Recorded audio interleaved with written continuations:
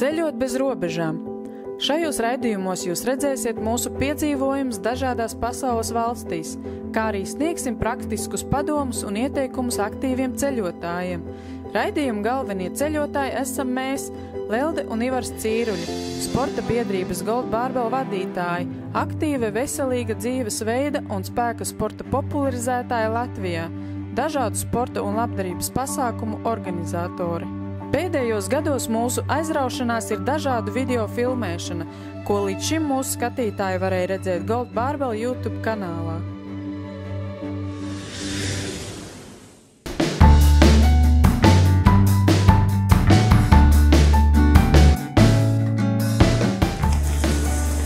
Un ceļojums var sākties!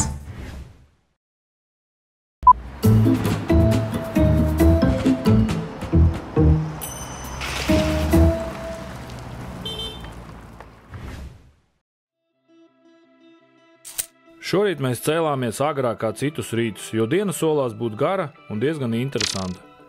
Uz brokastīm bijām ieradušies paši pirmie, lai ātri dotos arī uz baseiniem un saunām, un lai citiem atpūtniekiem netraucētu ar savām kamerām un filmēšanu. Bet arī vakarā, kad bijām šeit baseinos, cilvēku nebija sevišķi daudz, jo iespējams visi izmanto labo laiku un atpūšas pie jūras.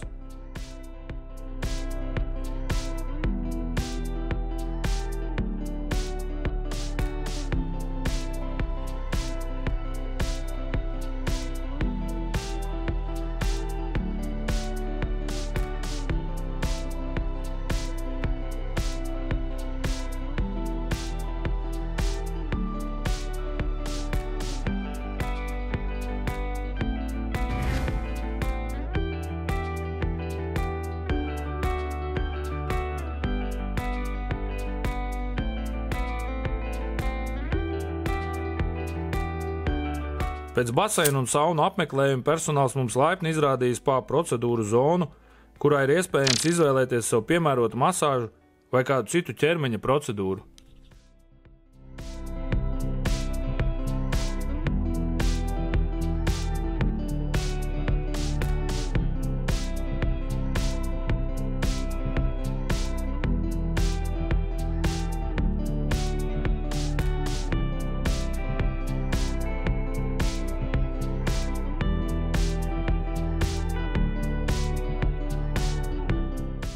Bet kamēr sievas izmanto skaistumkopšanas procedūras, vīriem ir iespējams pakavēt laiku nelielajā, bet mājīgajā sporta zālē.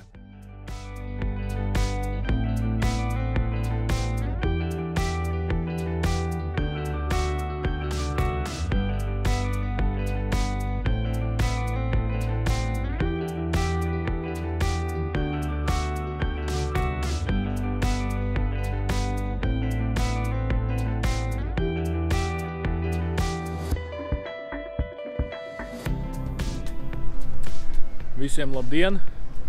Ir šodien pēdējā noslēdzošā diena šeit Polijā. Tas noslēdzošā nozīmē, ka rītā jau mēs kravājam somas un dodamies māju pirzienā, bet šodien mums ir jāuzspēj vēl daudz ko safilmēt un parādīt jums.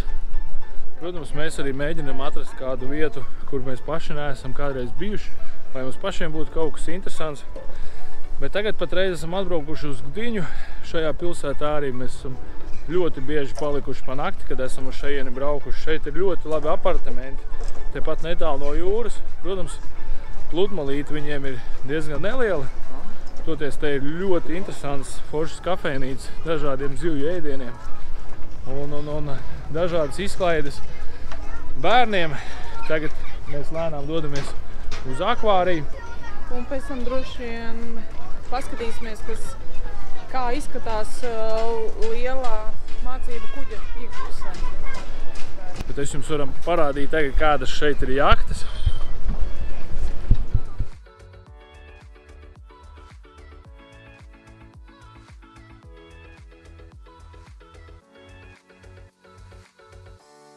Te var arī redzēt, kad daudz mazi bērni, tādi diezgan mazi, pat man liekas bērndārza vecumā, gatavojas No skolas jaunieši, jā. burēšanai, tā varētu Burēšanai, būt, jā, ļoti. Velk savas laivas. Ļoti aktīvi viņiem šeit ir šis sporta veids ļoti attīstīts.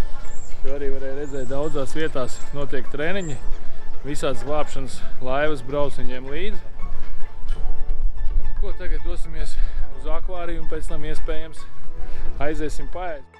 Šīs 3 pilsētas, kas šeit ir tāda Gdaņska, Subt un Gdiņa, var uzskatīt, ka tās tiešām ir mūsu mīļākie galamērķi Polijā, varbūt tām pat, kā teiksim, Austruma Eiropā šeit. Pāris gadus apakaļ bijām Zakopanē. Protams, visiem, kam patīk kalni, tur arī ļoti skaisti. Bet, ja tā grib atpūsties, pirmkārt lēti, otrkārt skaisti. Tātad Gdaņska ir pilsēta, kur baudīt arhitektūru un pašu pilsētas centru. Tad Subt tā saucamā ir tāda atpūtas vieta, kur baudīt jūru, kafeinīcās un tusiņus. Vakara balīts, tur neapstājās vasarā, tur ir patstāvīgi visu laiku notiek balītes, klubi, bāri, kafeinīcas. Mēs ar Leldi vakarā bijām aizbraukuši uz pašu centru. Paēdām jau, kad bija tumšs ap 10. Tas pirmdienas vakars. Pirmdienas vakars, lietus ārā līst, bet gājēja iela tik un tā ir pilna. Nu, un šeit Gdiņa, protams, šeit ir klusāk, mierīgāk. Arī ir jūra, arī ir forši, ir skaisti. Lelda šeit ir atradusi ielu, uz kuru viņi vienmēr iepērkās. Tad, ja jūs redzat Lelda visas drēbes, kas viņai ir visas, var teikt, no šīs ielas, viņai ir. Es atkal esmu visos braucienos, visu gadu laikā es esmu bijis pilnīgi visās trenažieru zālēs. Gdaņska, Subt un Gdiņa. Protams, Gdaņskā ir viena ļoti perfekta un ideāla zāle, uz kuru kādreiz braucām bieži, pat braucām seminārus vadīt, braucām trenēties. Mums te ļoti daudz arī sportistu draugu. Bet mums ir problēma. Mums ir tiešām maziņa problēma. Mēs gribējām tikt akvārijā, Gdiņas akvārijā. Jūs varat redzēt, kāda ir šeit rinda, ja mēs gribam šo rindu izstāvēt un ieiet akvārijā. 2 stāvos.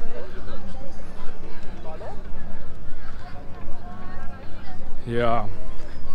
Nekad te nav bijusi tāda rinda, cik mēs gadus esam braukuši. Vispār nekad nav bijuši tā rinda. Šodien ir otrdienas diena, pēcpusdiena. Un šāda rinda, kas te notiek tātad brīvdienās? Lūk, ko nozīmē Covids, ko ir izdarījis.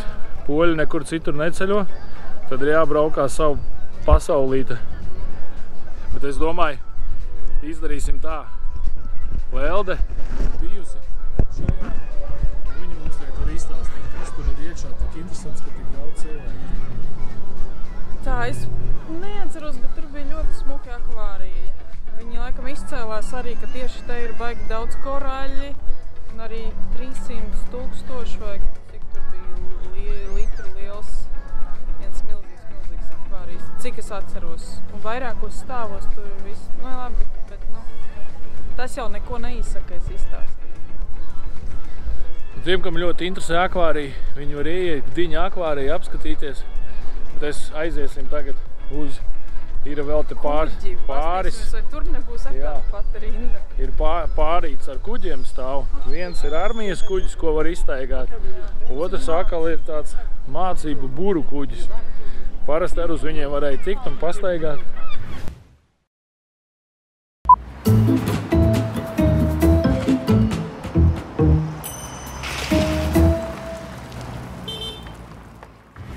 Cik esam trāpījuši tādā Covida laikā, tad tie ierobežojumi, kas ir diezgan stingri. Visur ir jāvalk cimdi, visur ir maskas. Mēs pat kājām viesnīcā brokastīs bija jāvalk cimdi. Protams, ir nedaudz, varbūt tā nērti un ilgstošā laikā jau sāk kaitināt, bet noteikumi ir noteikumi, tie ir jāievēro. Tad tūlīt iesim pa kuģi zaļos. Zilijos cimdiņos zaļajos. Un ceļojums var sākties. Esat kaut kur tādu jau redzējuši.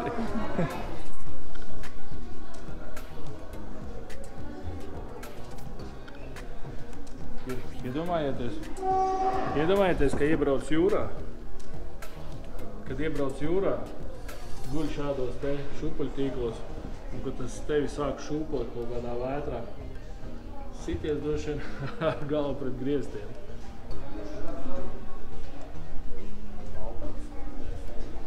Kuģa altārs.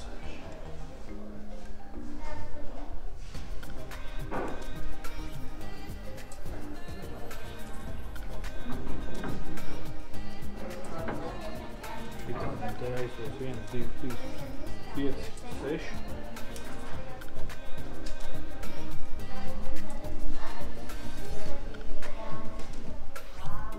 Nevar būt, kad rēvis ir tāds šūja, kad buras šūja. Gdiņas pilsētvidē noankaroti 2 vēsturiski nozīmīgi kuģi. Otrā pasaules kara Polijas pusē dienējošs kara kuģis Bļiskavica un mācību buru kuģis Darpa Morza, kuri darbojas kā muzeja jau vairākus 10 gadu. Nokļūstot uz Darpa Morze, kuģa klāja iespējams apskatīt jūrnieku kajītes ar oriģinālo interjeru, kā arī jūras braucienu laikā savāktās trofeju kolekcijas.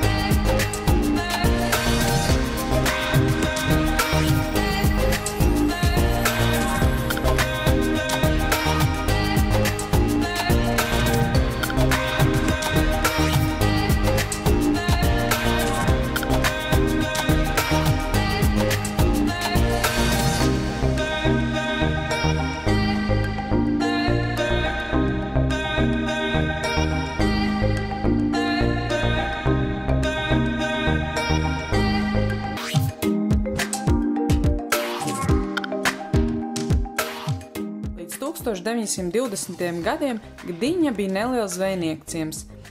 Tad Polijas vadība nolēma Gdiņā celt lielu ostu un kara flotes bāzi. Sākas gan ostas, gan pilsētas būvniecība, un jau 1923. gadā, 13. augustā, ostā ienāca pirmais kuģis.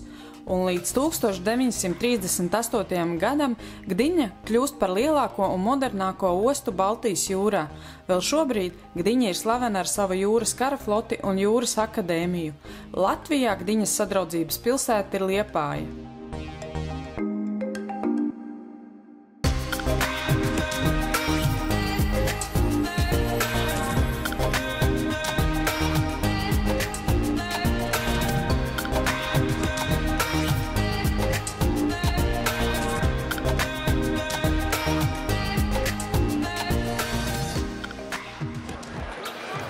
Uz otru kuģi mēs tomēr neiesim. Vienu bijām, izstaigājām. Otrs ir tāds pats, tikai ar daudz puļumjotiem, raķetēm, zemūdenēm, ne, bet torpēdām. Un nav buras. Tā kā šo mēs izlaidīsim, bet ir iespējams šeit apmeklēt arī otru kuģi. Lūk, tāda neliela pludmalīte ir šeit Gdiņā. Neliela tādēļ, ka, ja ņem tos cilvēku baru, ka šeit parasti atpūšās, un cik šeit dzīvo, tad tiešām tā pludmale ir. Tūlīt jums parādīsim. Bet šeit, salīdzinot ar Sopotu, viņi ir tā smilts daļa platāka.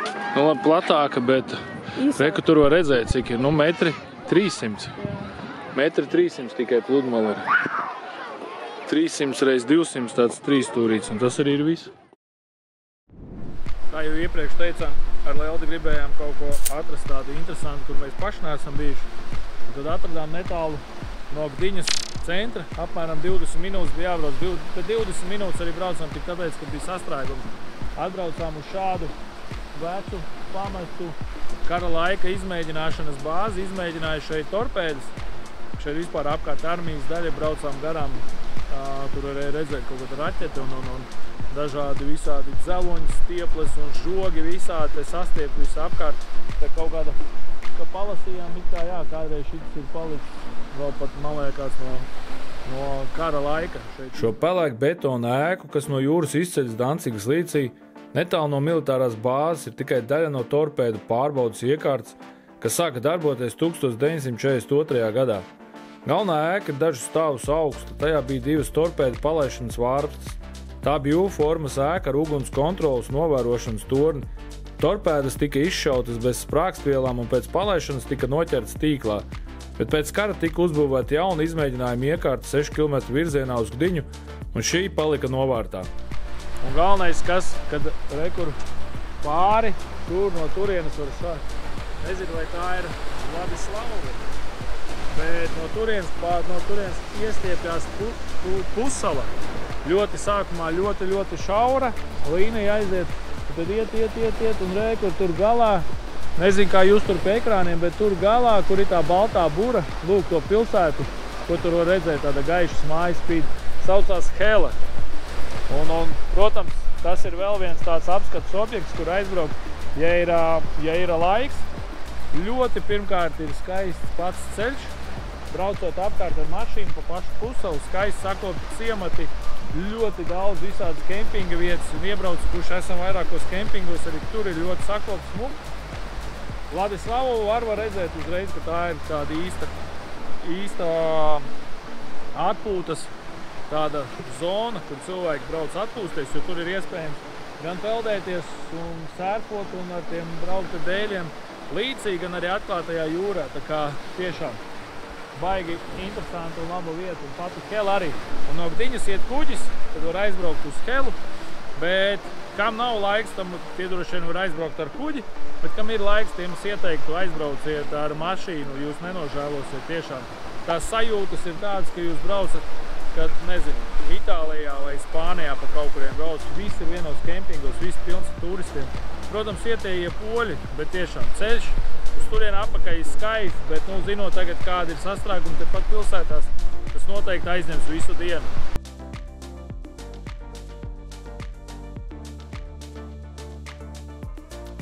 Kā jau pirmīt teicu, tad mums ar Leldi kaut kas ļoti patīk un ļoti interesē, kaut kas tāds, ko mēs šajos gados vēl neesam izbaudījuši. Tikko aizbraucām uz šo torpēdu izmēģināšanas vietu un izbaudījām arī to, ka uzspīdēja saulīte, un saulīte mūs tagad silda. Nevis braucām māju ceļā uz Sopotas pusi, bet braucam vēl tālāk. Braucam mēs uz pilsētu Rewa, kas ir pašā jūras krastā, un šeit, kā mēs nosaucām, kartē ieraudzījām, uz Polijas Kolkas ragu braucam. Kā tur izskatīsies, pēc kartas mēs redzējām, bet kā būs dzīvē, to, protams, mēs nezinām. Arī pirmo reizi tur dodamies, bet, lūk, varu parādīt, kā mēs tuvojamies pilsētiņai pie jūras. Pabraucot garām Revas zīmē, jau uzreiz ir skaidrs, kad esam iebraukuši piejūras kurortu zonā. Visapkārt nelielas kafeinīcas, suvenīru tirgotāji un zīmes, ka izīrē mājas vai istabas. Var redzēt, ka šeit ir sabraukuši ģimenes baudīt sauli, jūru un mieru, jo salīdzinot ar lielajām kurortu pilsētām, šeit ir jūtami mazāk cilvēku, gan uz ielām, gan pie jūras. Tālumā var redzēt kaitotājus, kam šis raks ir īpaši piemērots, un to šeit gan ir vairāk kā citās pilsētās, kurās pirms tam mēs pabijām.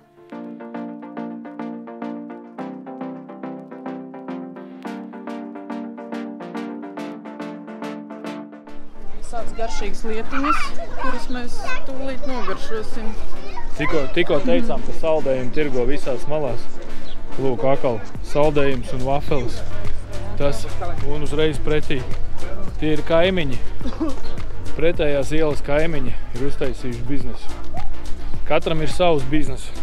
Kādam pārkings, kādam tolete, kādam vēl kaut kas. Akal pludmalēs guļ ar savām sētām.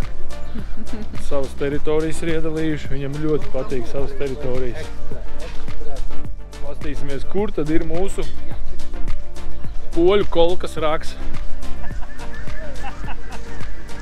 Meklējām ragu, izrādās paši staigājām pa viņu, jo jūra ir vienā pusē un otrā. Pagaidām nevar redzēt, tūlītām paiesim tālāk, lai var redzēt.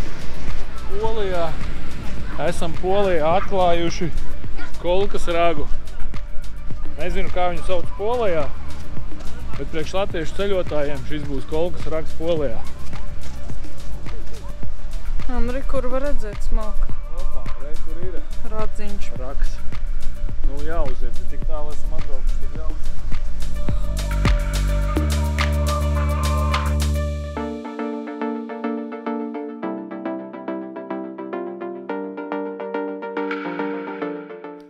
Raks Revskī ir kilometru gara smilšaina strēle, kas iegriežas Pukas līča ūdeņos netālu no Revas, ko veido jūras straume, kas plūst gar Gdaņskas līča krastu. Šī strēle turpinoties tālāk veido zemūdens uzbērumu, kas stiepjas līdz pat Heles pussalai. Vidējais dziļums visā uzbēruma garumā ir 1 metrs, izņemot dažas vietas, kur ir padziļinājumi. Ik pa laikam daži drosminieki šķērso šo smilšu strēli un nokļūst līdz Helai. Interesanti, ka arī meža cūkas to izmanto, kad klīst un peld līdz Helai.